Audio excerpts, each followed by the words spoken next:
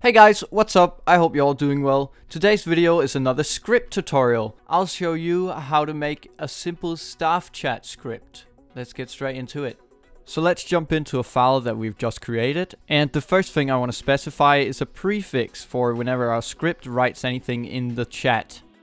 So I'm going to write options and a colon next to it, of course. Then we're going to go to the next line and we're going to write a P with a colon next to it, and this is going to specify our prefix. So I think I'm gonna make it some brackets in gray and staff chat in the middle with yellow text, and then gray at the end as well, of course. Then we're gonna go 2 lines down and we're gonna write command, and then our command, which in this case is gonna be /staff chat, and some brackets like this, and then we're gonna put text in the middle and a colon at the end, of course. And the next line is gonna be the aliases.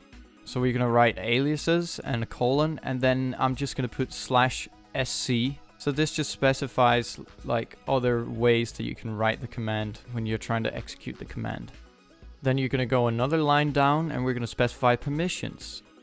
Remember the colon, and we're gonna make it staff.chat. So whoever has this permission will be able to use the staff chat. Next, we're gonna write a permission message with a colon, of course, and these 2 quotation marks. And here we'll use our prefix, so curly brackets at P, and we're just gonna make a colon next to it to make it look better. And in red text, I'm gonna write you don't have permission to do that.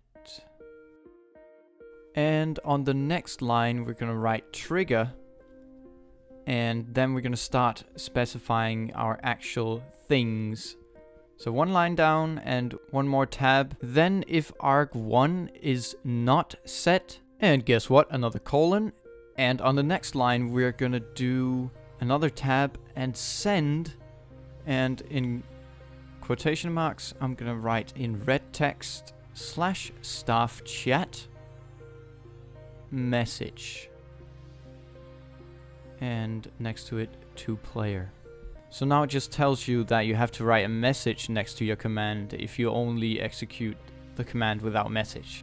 On the next line we're gonna write if arg1 is set and a colon, and then we're gonna write loop all players and a colon, of course,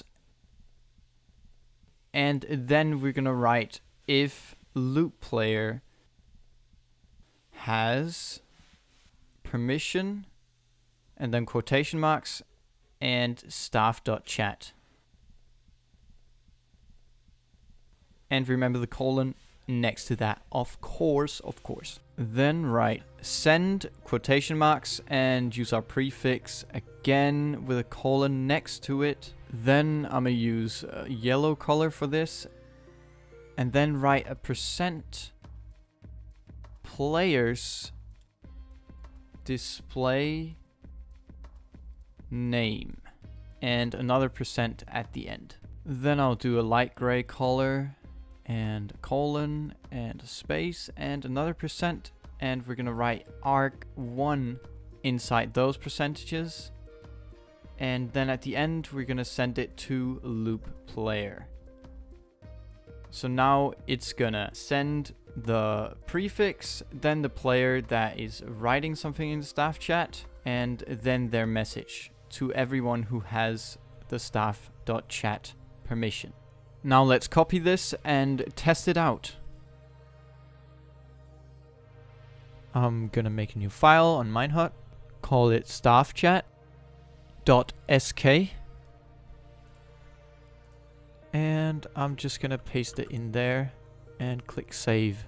Alright, we're back in game, and the first thing I want to do is I want to actually give myself permission to use this. So I'm just gonna type lp user fanstaff permission set, and as you can see it already knows that this permission is a thing. So staff.chat and true, and now I should have the permission. So /staffchat, and for some reason I don't have permission. What?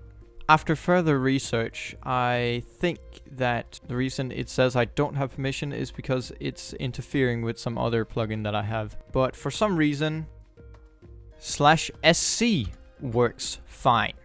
So as you can see, if you just do /sc, it will tell you what to do. And then if you do /sc and your message, then it will send it to everyone who has the permission. Pretty neat, eh? Pretty neat. Anyway, that was pretty much it for today's video. I hope you all enjoyed and found it useful. If you did, smash the like button and remember to subscribe, and that's it. Bye.